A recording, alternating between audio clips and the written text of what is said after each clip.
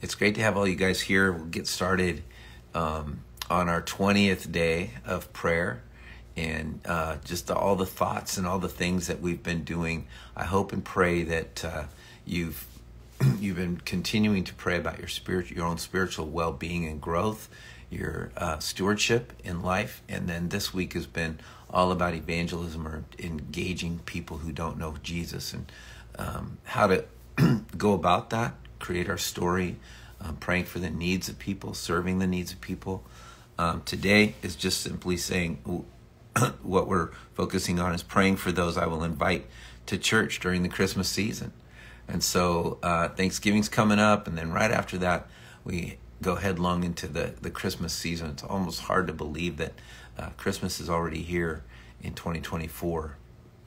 And so I like this passage of Scripture.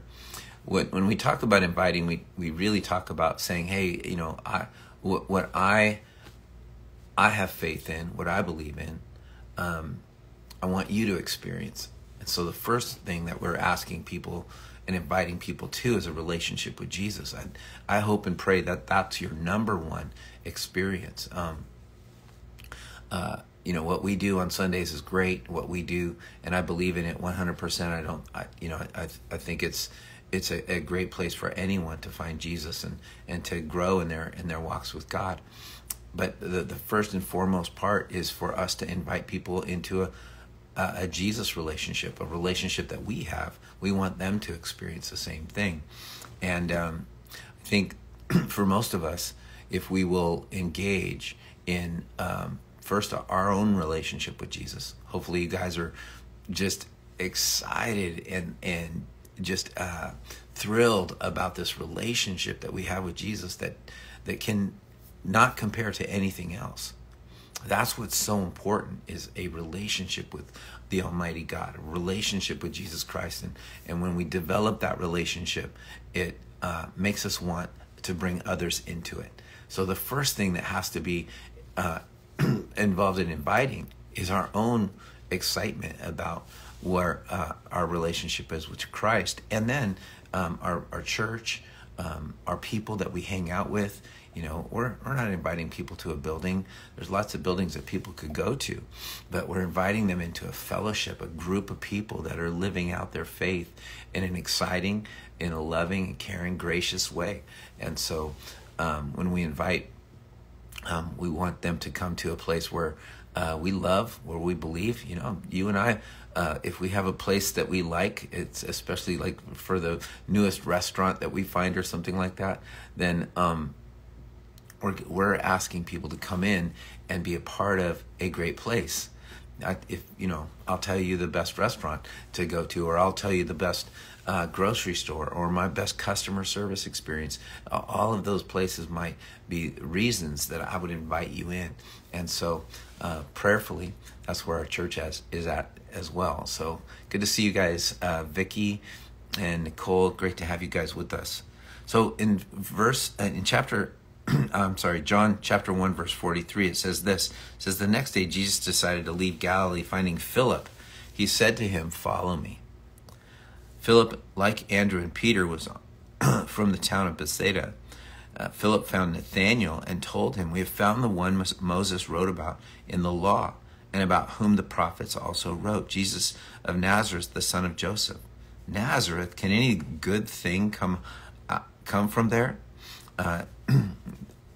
Nathanael asked. Come and see, said Philip. And that's the key phrase right there. Come and see. When Jesus saw Nathanael approaching, he said of him, here truly is an Israelite in whom there is no deceit. How do you know me? Nathanael said. Jesus answered, I saw you while you were still under the fig tree before Philip called you. Then Nathanael declared, Rabbi, you are the Son of God. You are the King of Israel. So there's just this amazing little story and transition that happens here. And the power of this story is simply that Philip invited Nathanael.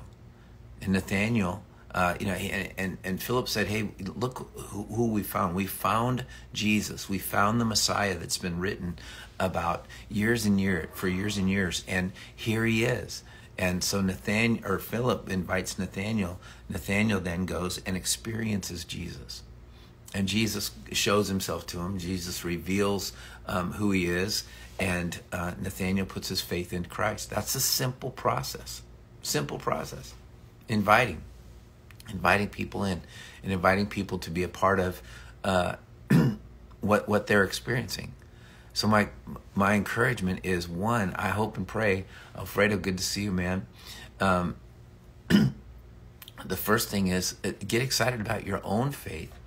And then when you're excited about your own faith, you're excited about inviting people in. Get excited about the Jesus that loves you. Get excited about the Jesus that saves you. Get excited about the Jesus that has made your sins go away. Get excited about all of these things. And as you are excited about it, you will be excited enough to invite people into a walk with Jesus. Introduce them to Jesus. Do the come and see. I think it's really important that we use all the tools we have. And today we have a lot of tools. You can invite them. Hey, why don't you check my church out online?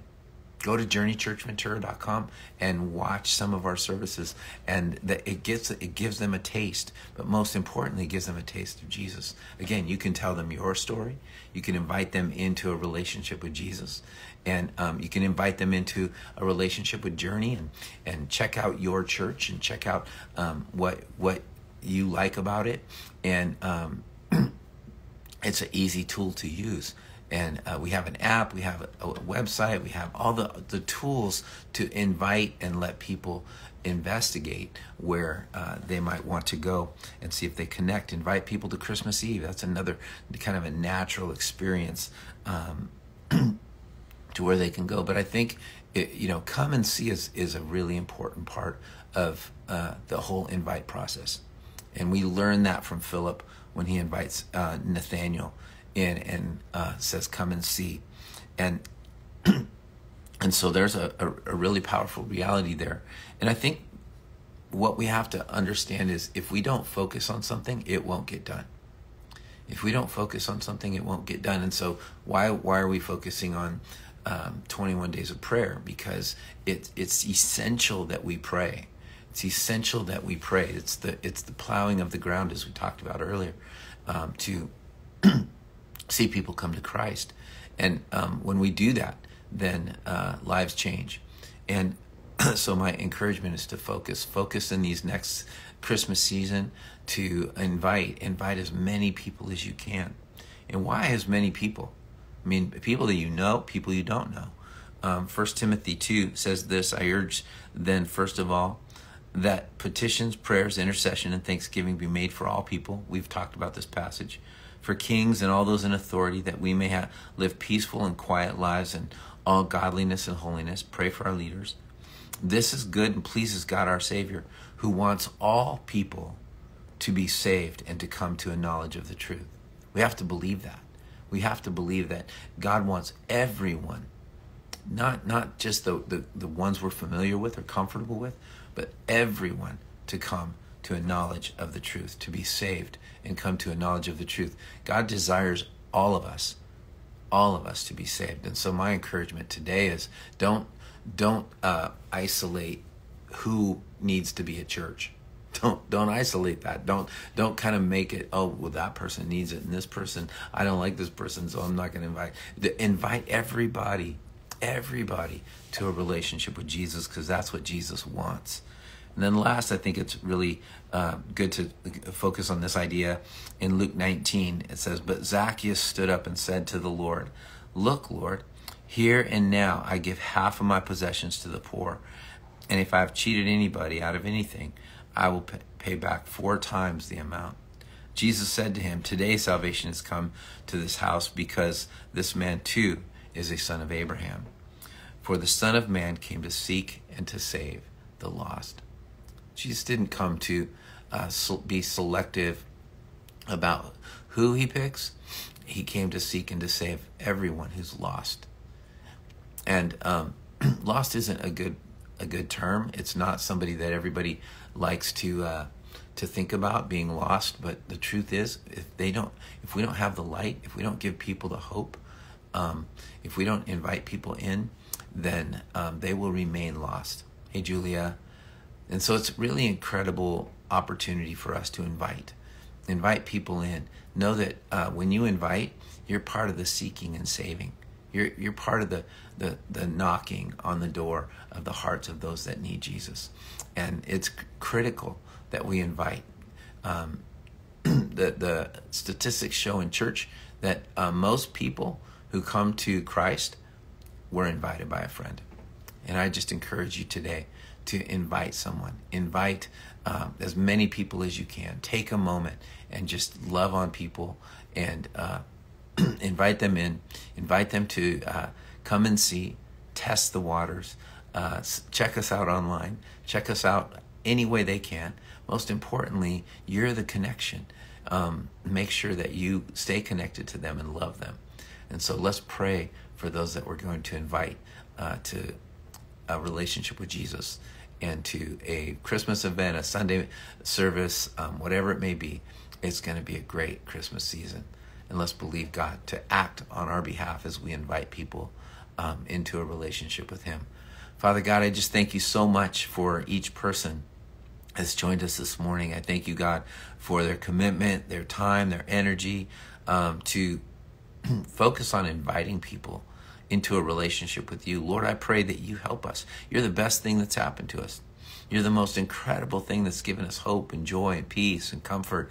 You're the one that's helped us through the difficult times and the sad times and the grieving times. Lord, you're there for all of us. And I pray right now in Jesus' name that you would help us all, that you would give us the ability and opportunity to invite people into a relationship with you. Help us, Lord, to invite them to our church and invite them to come together and see and experience what you're doing in the lives of other believers. Lord, and even if they're not believers, we believe that you are opening their heart. We believe that you're preparing the ground that